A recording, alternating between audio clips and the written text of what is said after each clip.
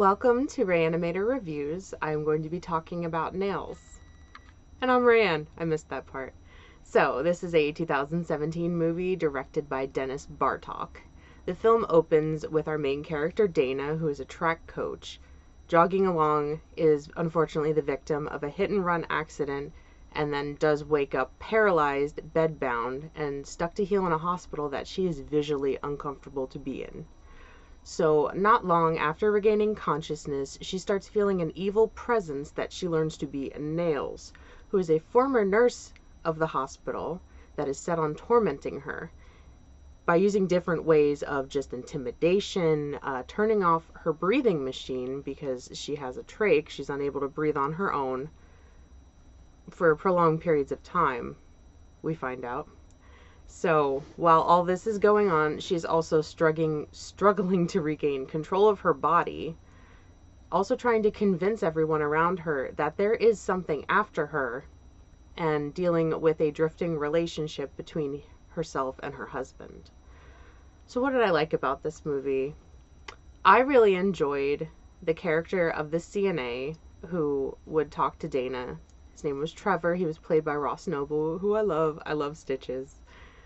He was seemingly the only person that was genuinely sympathetic to how she felt and the things that she felt were going on around her.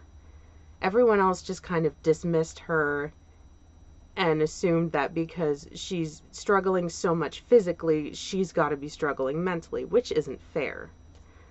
I did like the concept because Dana was paralyzed because she is on a ventilator. She couldn't talk so much.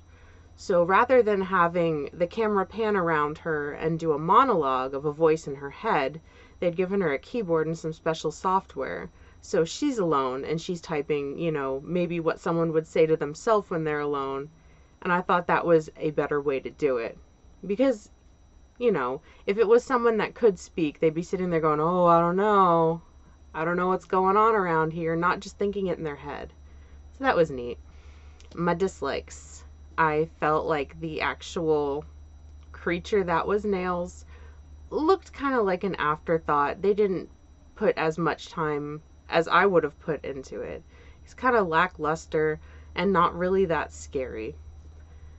The demon face that kept happening was horrible. It just hands down horrible. Stop doing that, please. It's bad. The twist that was thrown in with the relation of Dana to this particular hospital seemed kind of like, oh, well, we should throw this in too. There was never any mention of it until it really got into the movie, and at that point I was just kind of like, I just don't care. I'm sorry. And the freaking jump scares. Could you just stop with the jump scares? They are cheap AF.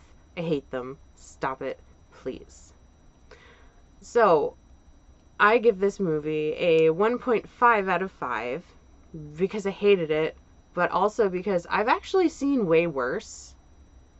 Which, I have an extensive movie collection, and at one point I was just buying movies when Hollywood Video was closing based on what the covers looked like. So it's really not saying that much. Like, I've seen a lot of bad movies, and your movie's still bad. No offense. Sorry. I found this on Netflix. It might still be on Netflix. I don't really recommend watching it, though. I really hated the ending in particular. And after a while, I couldn't really feel anything for any character because I was so irritated with how the movie was going. But, everyone has a different opinion. So, if you want to watch it, go right ahead. If you could like the video if you did enjoy it. If you want to leave some comments down below. If you've seen this movie, let me know what you thought. Maybe give me a little more insight on something I missed. It was really hard to pay attention to. Sorry. If you could subscribe to the channel, hit the bell for more notifications every time I upload a video. If you want to follow me on Twitter, please do so at Rayanimator, and on Facebook at Rayanimator Reviews. And I still wouldn't watch this movie, but you do you, boo-boo.